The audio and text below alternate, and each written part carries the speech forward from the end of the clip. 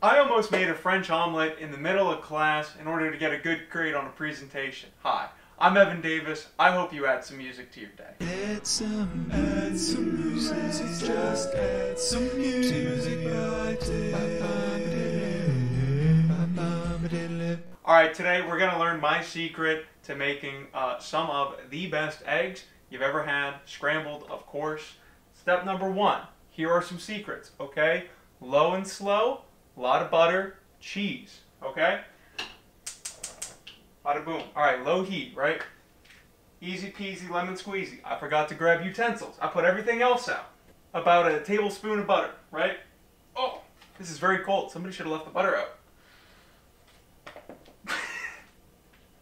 Okay, cleaned up. Got some butter melting now. Alright, so here's the gist of the story while this butter is melting, okay? I took a class about international business, which was essentially a management course dealing on, international transactions, sort of how multinational companies are run, blah, blah, blah. Not very important. The interesting thing in this class was one of our primary grades was a presentation about picking a country and doing a presentation about it, talk about the businesses there, blah, blah, blah, basic figures, GDP, all that. The fun part of this project was that there was a specific grade assigned for an X factor, something that was very unique about your presentation.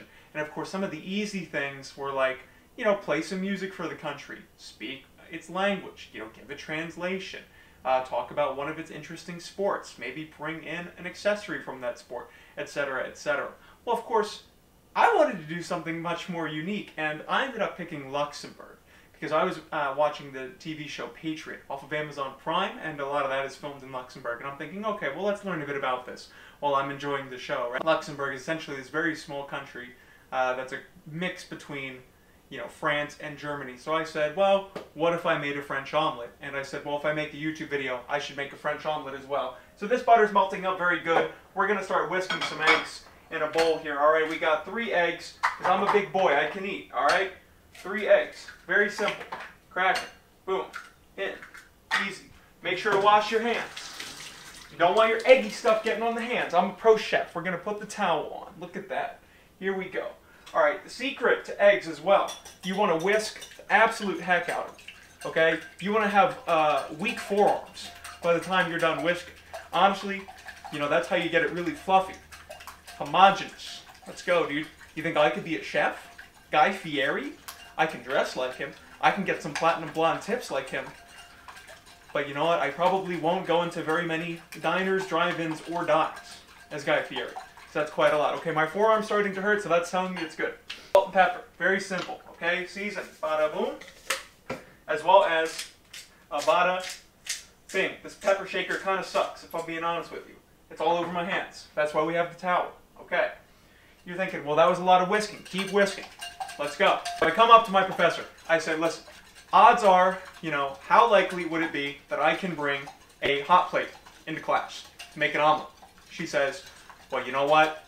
Go ahead, buddy. And of course, I didn't want to go to Walmart, buy a hot plate just to do a presentation, so I ended up not doing it. I ended up learning a bit of French and German as part of the presentation. But, of course, the funny thing would have been this idea of, I come in, I say, bon après-midi, classe, et bienvenue à ma présentation. And then I would say it again in German, good afternoon, class, and welcome to my presentation. And then, of course, I would crack an egg, right? And just like you have to crack and scramble a few eggs to make an omelet, you need to mix, German and French to make Luxembourgish, which, wouldn't have been super interesting if we're being honest, but visually, it would have been very funny. So we got the eggs on low heat. All right, you're basically just going to want to stir the heck out of it. All right, keep stirring. You're going to get these small curds. Can't really get a good shot of that, but you're just going to keep stirring again. You know what? Good eggs hurt your arms. That's all we're learning. All right, now here's the secret. You want your eggs to be kind of runny, okay? And now they're still somewhat runny, but they're not there. We're going to want to take this off the heat, okay? Now, again, when I say the secret was cheese, all right? Just like eggs, what's the secret to a good presentation, right? Low and slow. You want to talk, slowly, right? You want people to understand you. You want to have that rhythm. a lot of cheese, you need to have a lot of flavor in your speech, right? You have to have interesting diction, style. You gotta change it up. You gotta do a lot of different things to keep people interested. You know, if I have the time or the knowledge, maybe some flashy video effects. Wow, zoom in. I'm not Bon Appetit Test Kitchen. I can't be doing that. Anyway, cheese. Put a good amount of cheese in the egg. Very briefly, back on the heat, stir it up. Okay, and then in your favorite or least favorite plate, honestly doesn't really matter to me, put your eggs in. Oven off, let's be smart. Also, you know, let's be smart, let's soak this, okay? Now what do we got here? We got some ooey, gooey, nice, cheesy egg. We're gonna get a little bit of hot sauce too, okay? You gotta make it interesting, like the presentation. Well, what have I been talking about? A fork, that would be important. Honestly, you can go even more slowly, lower heat, to get them even runnier, if you want, you know, because that, it really depends. I mean, because traditionally, right, a scrambled egg here in America is pretty firm. Personally, I like it a bit runnier. I've been getting used to the, you know, cookware we have here rather than in my apartment, which makes it a little difficult. Because things heat up much more quicker here, gas versus electric. So, you know, let's give it a nice little taste test. And the verdict is, hey, that's pretty good. So now, you know, obviously, not every presentation is going to give you the ability to potentially come in, make a French omelet. You know, the whole point of the story is, right, I almost did it, but I didn't. What did I do to make the presentation successful? Despite not sticking to this fun idea, I just put the work in, right? Practice, practice, practice. God, it sounds like somebody's dying out there. Much of the secret to a presentation is acting like you know what you're talking about, even if you don't. Okay, how much do you think I remember about Luxembourg? Practically next to nothing, other than it was in that TV show I like.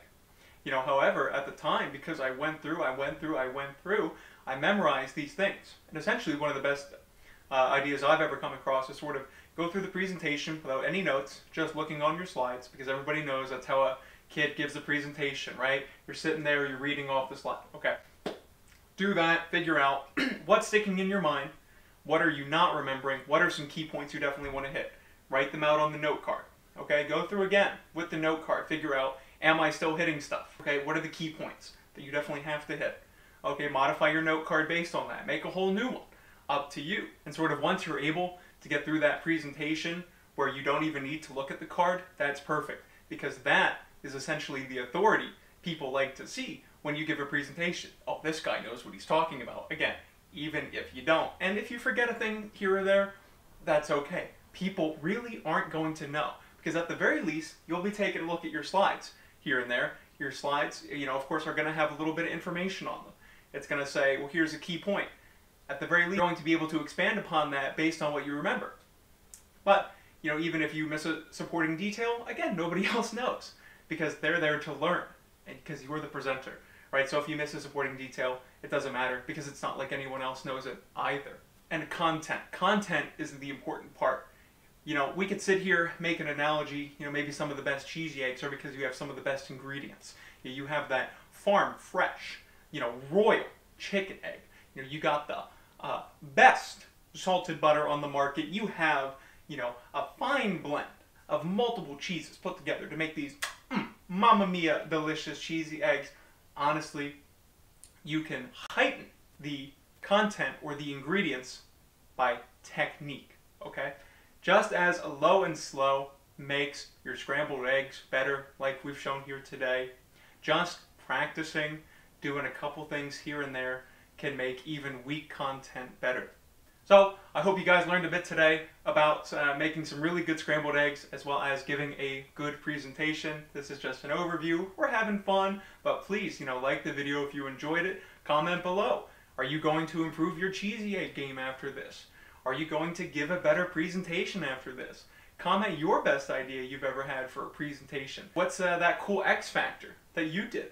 Smash that bell, ring it, whatever the kids say these days, if you're interested in staying up to date on new videos on this channel. And thank you very much. I appreciate it, guys.